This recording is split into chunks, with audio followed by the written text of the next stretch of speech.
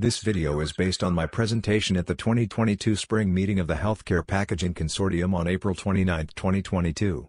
Details can be found in the article Stacking Strength of Corrugated Boxes published in the Proceedings of the ESDOC Conference, Volume 20, Issue 1, March 12, 2022. Other team members of this project are Thomas Podesta, Bob Motes, Takwa Ayas, and Jade Houseworth. Factors affecting stacking strength of corrugated boxes discussed in the presentation include ECT, wall length, box height, humidity, flute size, loading direction, overhang, stacking alignment, slip sheet, recycled materials, and corner strengthening. In the well-known McKee formula, the following factors are included: ECT, box footprint perimeter, and board thickness. The two graphs shown are ECT versus relative humidity or RH. On the left, load was applied in the strong direction or direction along the flute. On the right, load was applied in the weak direction or perpendicular to the flute. The strong direction has higher ECT than the weak direction. In both graphs, ECT decreases as the relative humidity increases. Flute size affects the ECT strength. This slide shows ECT strength of B and C flutes at different relative humidity. As in the previous slide, the higher the humidity, the lower the ECT strength. The blue line is for B flute and the red for C flute. In this comparison, the C flute is weaker than the B flute, even though the B flute is thinner than the C flute, i.e., 3.2 mm and 4 mm. This will be explained in the next slide. The B flute has 47 flutes per foot, while the C flute has 39. Even though the B flute is thinner at 3.2 mm than the C flute at 4 mm, the B flute has higher ECT strength. The blue line is higher than the red line.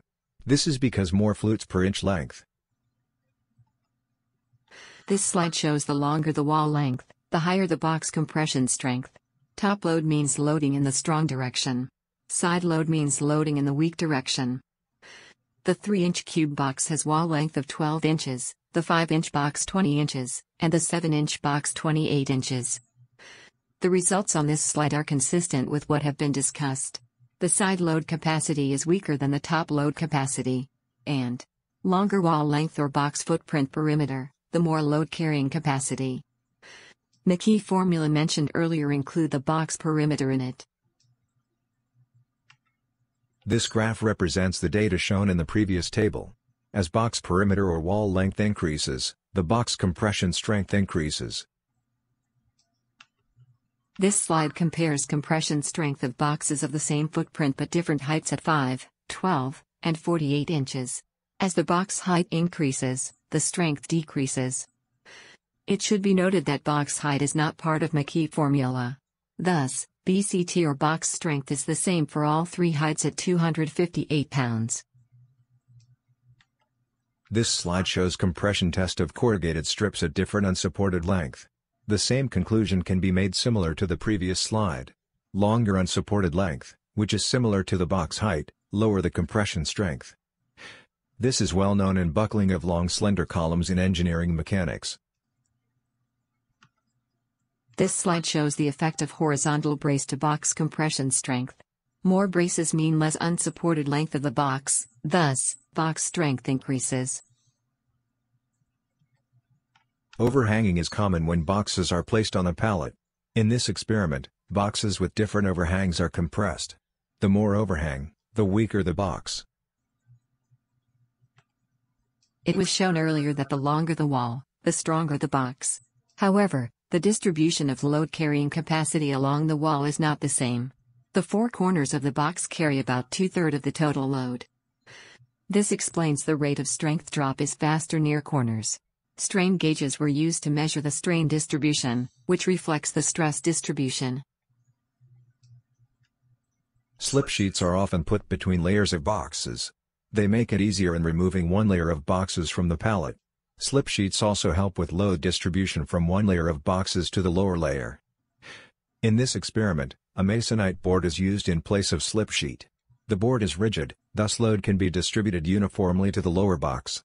This gives an upper limit of stacking strength with slip sheet in between. In this study, The case with masonite board gives a 278% increase in stacking strength from the one without the board. Depending on the thickness of slip sheet used, the percent increase will vary, but not more than 278% for the same two box sizes used in this study. Paper can be recycled about 5 to 7 times. For each recycling, fiber length of the paper becomes shorter, thus weaker. Thus, the corrugated boxes made from recycled paper may be weaker. In this study, 5 different box sizes were used. Each size has both boxes made from virgin paper and from recycled paper, represented by V or R. They were tested under standard condition or 73F and 50% RH, as well as under extreme condition or 90F and 90% RH. In both conditions, boxes made from virgin paper performed better than those made from recycled paper. It was discussed earlier that the 4 corners of a box carry 2/3 of the box compression strength. Thus, when box corners are strengthened, the box becomes stronger faster. In this study, a corrugated box was strengthened with diagonal braces.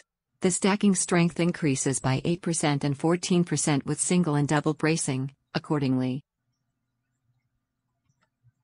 This slide shows another way to strengthen box corners using L-shaped corner posts. The interior corner post yields better strength. This slide shows yet another way to strengthen box corners using triangular corner stiffener. The longer the depth of the stiffener, the higher box strength. Corner stiffener as shown is available commercially. It is used for boxes that needs to carry heavy load above it. In this experiment, a stiffener was tested at different temperature and humidity. The compression strength of this stiffener varies from about 800 pounds to almost 1,800 pounds. Adding it to the 4 corner of a box increases the box stacking strength tremendously. Conclusions. This presentation shows factors that affect box stacking strength and how to increase it with corner strengthening. Higher ECT and longer wall length give higher stacking strength. Higher humidity, taller height, and overhang weaken the box strength. Thicker wall does not mean higher stacking strength. We need to also look at flutes per linear length. Corners carry higher stacking load. Thus, corner strengthening is a good way to increase box stacking strength. Virgin material performs better than recycled material.